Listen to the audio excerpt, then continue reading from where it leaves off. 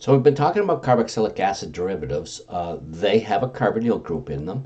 And let's take a look. I just want to remind you, we've been over this, but again, let's take a look at the electrophilicity of the carbonyl carbon of some carbonyl containing compounds. So all of the carboxylic acid derivatives have an electronegative atom attached to carbon, at least relative to carbon. So oxygen is more electronegative than carbon. Nitrogen is more electronegative than carbon, and chlorine is more electronegative than carbon.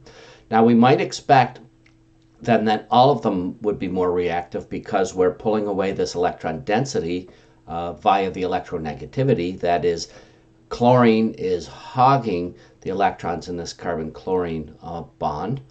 And that is the case. But in the case of esters and amides, we can draw a resonance structure. It's not a real good resonance structure, but we can move these electrons into the carbon-oxygen double bond and promote these up here and get a resonance structure that looks like this.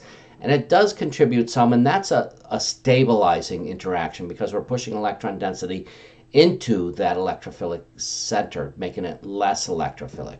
Nitrogen is a very good resonance donor, and so nitrogen contributes significantly more of this resonance structure to the real structure of this carbonyl containing group, the amide.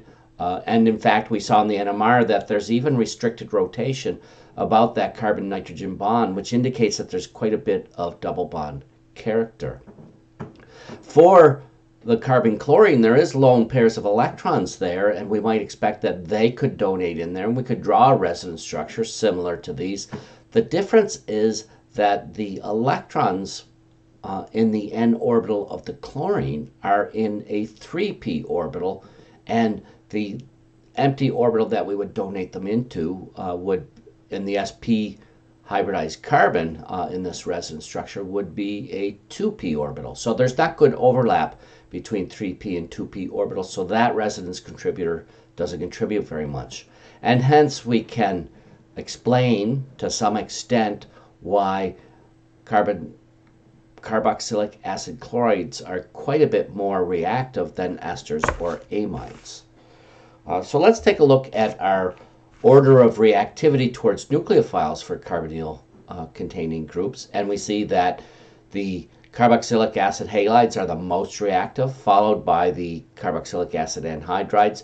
This is an electron withdrawing group combined with oxygen's electron withdrawing ability. Now, if we draw the resonance structure where we donate that lone pair of electrons to make a carbon-oxygen bond, well, then we make this one more electrophilic. And if we draw so that we have the double bond there, we make this one more electrophilic. So the symmetry of the carboxylic acid anhydride means that we can draw these different resonance structures, but there's still quite a bit of electrophilic character at that carbonyl carbon. The aldehydes are more reactive than the ketones by virtue of the accessibility and the small hydrogen relative to a larger alkyl group, so nucleophiles can better approach the carbonyl carbon. Also, carbon is slightly electron donating relative to hydrogen, so that would have a tendency to stabilize these. And the esters and the amides are the least reactive of this series of carbonyl compounds we see here towards nucleophilic attack at the carbonyl carbon. Now, one of the things that's different, the aldehyde and the ketones, they don't undergo nucleophilic acyl substitution because they have terrible leaving groups. When we form the tetrahedral intermediate, in order for this to leave, it would have to leave as an H-, which is a very high energy species. This would have to leave as a carbanion. There'd be a negative charge on the carbon, so also not a very good leaving group. So even though these are more susceptible to attack by nucleophiles, we don't get the same results. We did see that with aldehydes and ketones. We can form hydrates, we can make acetals, we can react them with amines to form either amines or enamines, but we don't have that nucleophilic acyl substitution reactivity. We cannot substitute that hydrogen or that alkyl group with another nucleophile. So this sort of reactivity is something that we need to be aware of, particularly if we have molecules which has have more than one functional group. So here we see a ketone carbonyl and a carboxylic acid chloride carbonyl. This is quite a bit more electrophilic, so if we tried to react this with an alcohol, it would react very rapidly there. And in fact, if we were trying to protect our carbonyl group so we could do some chemistry here, we wouldn't be able to do it because this is so much more reactive. We would form the esters, and then there's that alcohol on the other side would react with another molecule of the carboxylic acid chloride to form our diesters. If, on the other hand, we had this ketone functionality with an ester group over here, this is the better electrophile, and we can actually protect it. We can react it with this ethylene glycol and form this stable acetal species. Then we could go on and do some chemistry at the other carbonyl group. Because this is no longer a carbonyl group, it's easily revertible back to a carbonyl group. All we have to do is use acidic and aqueous conditions, throw a bunch of water in there, and that would push this reaction over to this side. So we can protect keto esters and amides, but we cannot protect keto acid chlorides or anhydrides.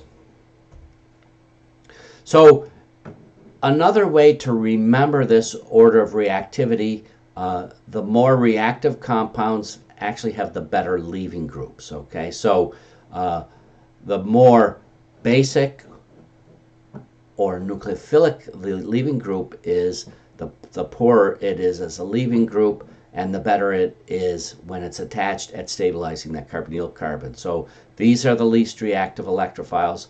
These are the most reactive electrophiles. Conversely, these are the most reactive bases and or nucleophiles, and these are the least reactive bases and or nucleophiles. So we've already talked about the fact that this is important. We can make any of the lesser reactive carboxylic acid chlorides from the more reactive derivative. So we can make carboxylic anhydrides from acid chlorides, but we can't make anhydrides from esters or amides. We can make esters from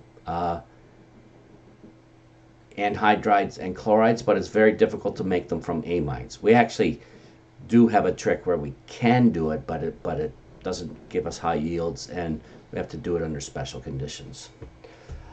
The other thing that points to the very electrophilic nature of the carboxylic acid chlorides is how rapidly they hydrolyze. So water is a decent enough nucleophile, and it will react very rapidly with carboxylic acid chlorides. In fact, so rapidly that these are hard to isolate. We have to keep them under very dry conditions. Typically, we'll degas our solutions with a dry nitrogen or argon or even helium to make sure that there's no water around, because that would react very rapidly.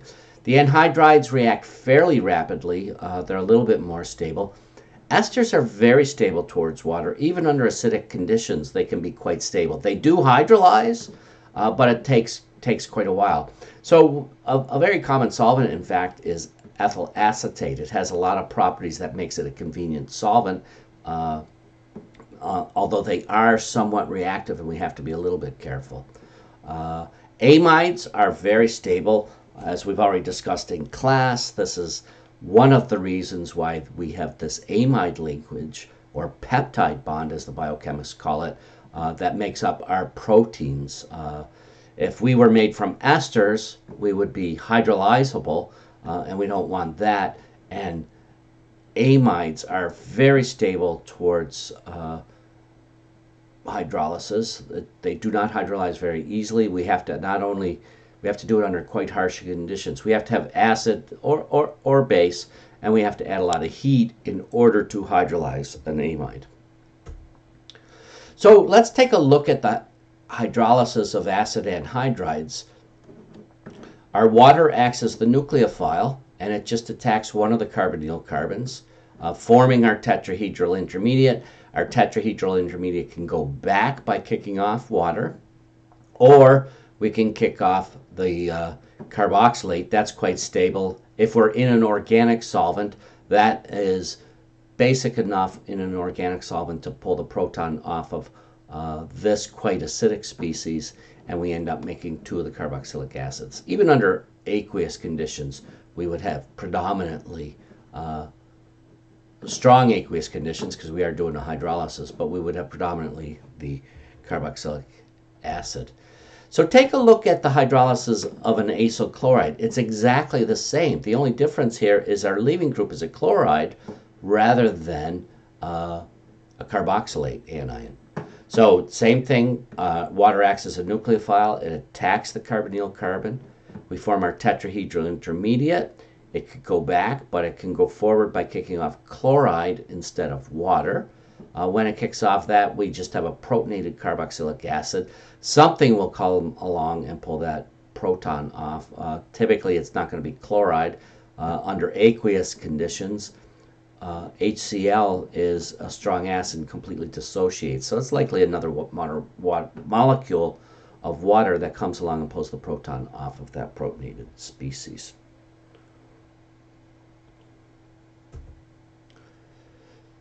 So the reactivity of these carboxylic acids is something that we want to remember, and we can easily make carboxylic acid chlorides using one of these strong reagents, and once we make that, we then have a route to make any of the other carboxylic acid derivatives. Now, we can make esters from acyl chlorides. Remember the mechanism for the hydrolysis? All we're going to do to make an ester is replace one of the hydrogens with an R group, and we see that the mechanism is exactly the same. So this is a very common mechanism. Whether we have water or an alcohol, we have that lone pair of electrons on the oxygen, which can pull off that, which can attack the very reactive electrophilic carbon of the carbonyl group of an acid chloride, form our tetrahedral intermediate, kick off a chloride. Now we just have a protonated ester. Something comes along and pulls that proton off, and we get our ester as product. So we can also use anhydrides to make esters or amides because they're lower, they're more stable, so we can easily make esters and amides from the anhydride. Just want to talk about esters a little bit. Cyclic esters, we call them lactones, and they're made by reacting a carboxylic acid with, instead of another molecule of alcohol, the alcohol function is on another part of the molecule. So esters that form 5- and 6-membered rings are particularly stable, and we can undergo this cyclization reaction to form our stable. This is a delta lactone because the hydroxyl group is on the delta carbon, the alpha, beta, gamma, delta. A gamma lactone would be a 5-membered ring, and in that case, the hydroxyl group would be on the gamma carbon. So they're quite stable because we can hydrolyze them, but when they ring open, they can easily go back because the alcohol can't diffuse away. It's right there all the time. So if we can hydrolyze these under basic conditions, and if we want to capture the carboxylic acid, we have to be very careful when we protonate this carboxylate so that we only have exactly one equivalent. Once we go to a little bit more, we start protonating the carbonyl oxygen of the carboxylic acid, and that just leads to lactone formation again. So they're quite stable. We can make the gamma and delta hydroxy acids, but we have to be careful not to have any excess acid around, and which is kind of hard too, because here we have an acid right here. It's a weak acid, but it can facilitate that ring closure. We do find these in nature. Notice vitamin C.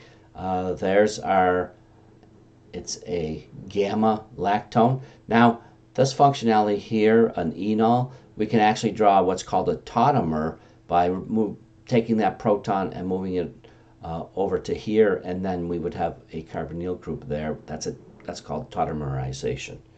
So that's it for this video.